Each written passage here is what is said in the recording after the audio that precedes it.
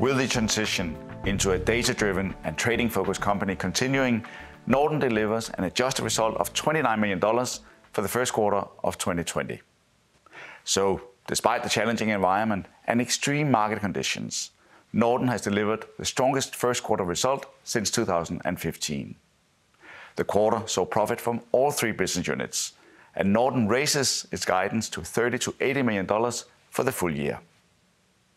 Looking at our business units, Asset Management delivered a result of $7 million for the quarter. The business unit is now benefiting from the many actions taken during the last 2 years, where we have shifted market exposure towards tankers while increasing our cover in dry cargo. The diversification benefit of operating in both dry cargo and tankers is enabling active management of cyclical market exposures, not just within, but also across the two segments, which is key to superior long-term returns in the Asset Management business unit. Asset Management maintains a significant cover portfolio and has therefore limited market exposure for the rest of the year. Dry Operator showed the strength of its business model, generating a result for the quarter of $4 million. Despite a very weak dry cargo market, Dry Operator captured good value from short-term trading activity and was well positioned to benefit from a declining market. Additionally, NORDEN is seeing that during these uncertain times, customers and tonnage providers are giving preference to NORDEN, as we are considered a safe and strong counterpart.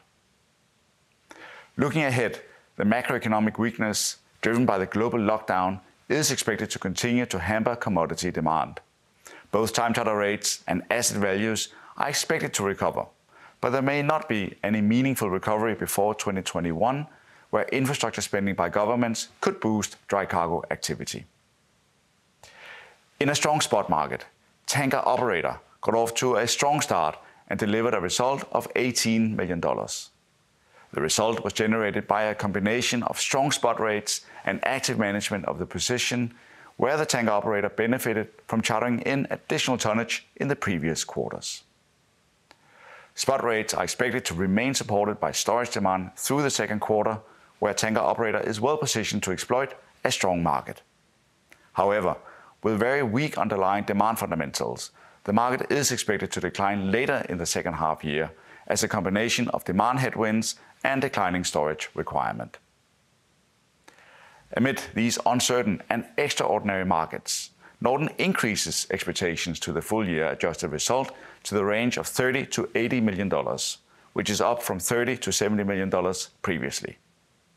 We anticipate a good result from Tanker Operator in the second quarter, but with a weaker tanker market in the second half of the year.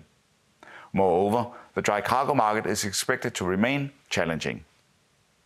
Overall, there is a high degree of uncertainty attached to our outlook due to the unprecedented nature of COVID-19.